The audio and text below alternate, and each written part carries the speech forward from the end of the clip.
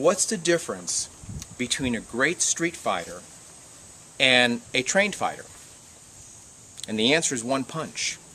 Because, you know, the professional trained fighter will wait for the right moment to defend or offend. But it's a calculated move. It's a calculated risk, okay?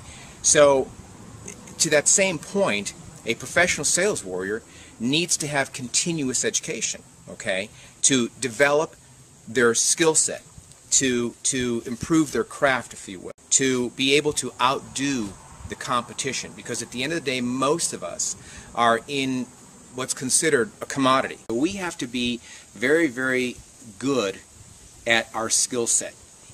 And by doing that, we can then control the process versus it controlling us. And that's where I make the analogy of the great street fighter versus the professional trained fighter, and the difference in the fight is one punch.